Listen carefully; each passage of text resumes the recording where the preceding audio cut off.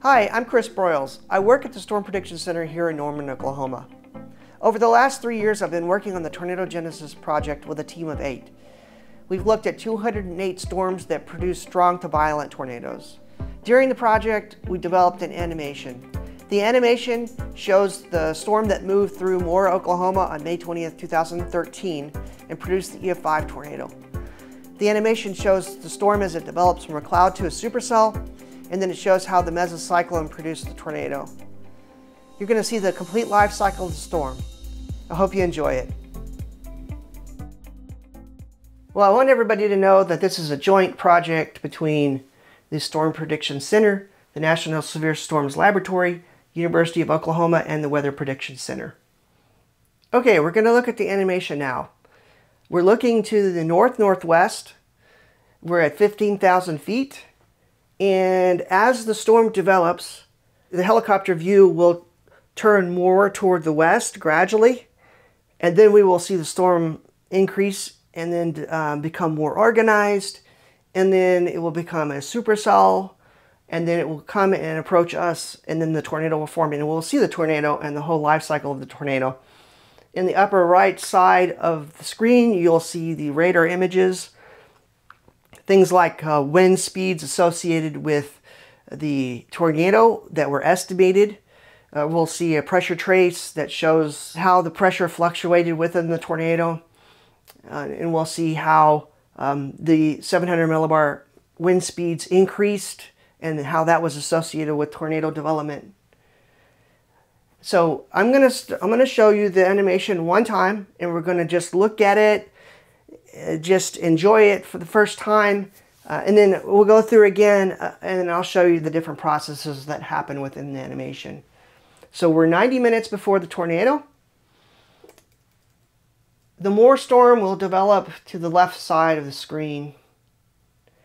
On the horizon there's the Moore storm. It's just a cloud, and it develops an anvil which spreads off to our right. Then there are some towers that develop on the flanking line. That's what it's called, the flanking line of the supercell. And then we can see the mesocyclone there. And then some cells that merged into the supercell, which caused a surge underneath the mesocyclone. The tornado forms right there.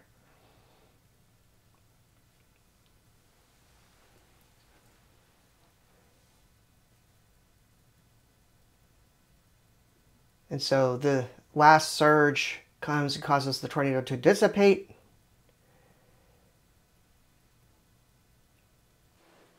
All right, we're going to look at this animation a second time, and I'm going to show you the different things that happen that contributed to the formation and development of the tornado. The Moore storm became a cloud about an hour and 10 minutes before the tornado. And that updraft grew quickly and then developed an anvil, which spread toward the northeast. And then we saw some cells that develop along the flanking line there. And then the mesocyclone forms. And so supercells are storms that have an area of strong rotation within the updraft. And you can see that there. And that strong rotation gradually will descend toward the low levels. And in the Moore supercell case, two cells developed behind the flanking line and developed downdrafts.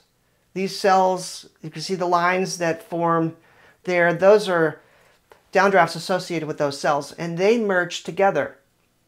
And from that cell merger, it's what we call a cell merger, when two storms, these are two smaller storms, that they came together. And the outflow from those cells surges underneath the Moore flanking line and then creates this surge that goes underneath the mesocyclone. We call this the rear flank downdraft surge. It comes from the cell merger. And the RFD surge, these generally precede tornadoes. And so another thing I want you to notice is that the surge goes toward the area to the right of the mesocyclone there, and it creates this corridor where winds are channeled. This channeling is called the inflow channel. And so this is important to the formation of the tornado, because the air that is coming into the updraft of the storm must go through this small channel, but air is rising quickly through the mesocyclone. And so what happens is that not enough air can get down toward the surface, not enough air can get into the circulation, and so more air is evacuated out the updraft, and then so there's a strong surface low, an area of low pressure that develops underneath the mesocyclone, and because the inflow channel forms, that surface low really deepens quickly. And so that's one thing that contributes to tornado formation. But if we also go back to look at the cell merger here, this did cause the RFD surge, the rippling downdraft surge, as we talked about. But it also has a core of precipitation, of rainfall and wind that comes down through the flanking line. And that is called a descending reflectivity core. In meteorology terms, it's called a DRC for short. And so this was the first DRC that impacted the Moore storm. And so this area of precipitation and wind comes down and hits the surface right here. And then as it hits the center of the rotation, that's when the tornado formed. So this DRC was important to tornado formation for the Moore tornado. And if we look at the lower right-hand insert here, we can see that the DRC is in the lighter gray on the left side of the insert, on the lower right of your image. And then there's a darker set of lines there, and that is air and precipitation that is being pulled around the mesocyclone due to the descending reflectivity core. And that area of darker lines is called the occlusion downdraft. Notice that right here, we're just over 30 seconds away from the tornado beginning. And notice how the descending reflectivity core and the occlusion downdraft, these lines, there's 6 lines here, they're all concentrated down within the lowest 200 feet, right in front of the tornado. And so what that does is it really increases rotation at the surface. And so when a tornado develops, as in the Moore case, the tornado really develops at the ground first. So the question was, why does the funnel drop? Well, if you notice that the funnel drops right along the leading edge of that wedge of air. And so in a case like the Moore storm, the tornado really develops at the surface, but also develops like all the way up through the mesocyclone really quickly.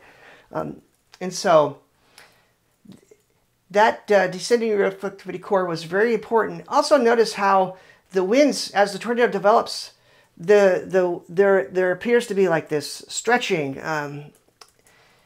where the winds, the lines that represent the winds kind of separate, and the tornado becomes very large very quickly. And the Moore tornado developed to over a mile wide within the first 10 minutes.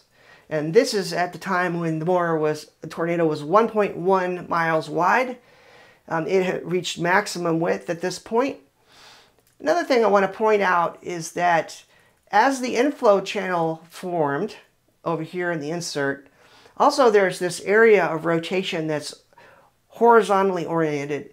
It develops and then moves around the western side of the mesocyclone, and we call that the streamwise vorticity current. This is a feature that has been studied over the last 15 years, and we are starting to understand more about it. It helps contribute to the strengthening of the mesocyclone, which then also helps maintain the tornado. Another thing I want to point out over here on the left is a cluster of cells that move in toward the flanking line. And this cluster of storms cause an outflow boundary to move across in front of the tornado, which you'll see at the bottom hand of the image. And it caused the inflow channel to be very long. But also there was a second impact that was made, a downdraft core of precipitation. This is the second one, merged into the flanking line, which we see right here. And then it descends to the ground and then wraps around the surface circulation around the tornado. Well, look what happened when it did that. So the surface circulation then rapidly expands as the second DRC wraps around the tornado. And this is like a skater pushing their arms out, which then causes the rotation to slow down. And then when they pull their arms in, the rotation rapidly quickens. And then that's when the tornado developed to maximum intensity. And at this point, the tornado is at EF5. It's almost a mile wide. When you consider those two things, this was when the tornado was at its strongest point. One other thing I want to point out is that when the second descending reflectivity core right here, look how it caused another surge to come around. This is the second RFD surge. And then we get these boundary layer vortices. And these are called gustinados. They're not tornadoes. The circulations form along the rear flank downdraft boundary. The rear flank downdraft is the area that's behind this curved line which extends around the tornado. And so the rear flank downdraft is this area that's underneath the flanking line and where the tornado is up into where this curved line is. And the inflow region of the storm is this area on the very bottom of the picture, and then that wraps around into the inflow channel. And so notice how the RFD surged there. And then another thing within the rear flank downdraft that we see around the tornado are these spiral bands. If we look at the insert to the right and the radar image up just above that image, right here you can see the spiral bands that form around the tornado. And this is a little bit, they look like a hurricane, but this is actually related to the ejection of debris from the tornado. And so notice how the spiral bands are drawn in around the tornado in the animation. And then one thing we're going to look at here is that at this time, the end of the 700 millibar jet, which we see to the left, is approaching and then passes. And so notice on the track here at the top of the image, how the tornado jogged to the left and then jogged to the right. It went more northeast and then turned southeast. But then as the winds that were impacting the storm weakened, the third surge of air came from upper levels, which was more cold and stable. And then when it hit the circulation, the tornado weakened. And so that's how the tornado on the Moore day developed and intensified and then dissipated. We're going to take a look at the animation one more time. This animation was done to continue the strong history within the weather community of making thunderstorm schematics, supercell schematics. And this was done because I wanted to be able to show how tornadoes form and communicate that to people that may be meteorologists but may not be meteorologists.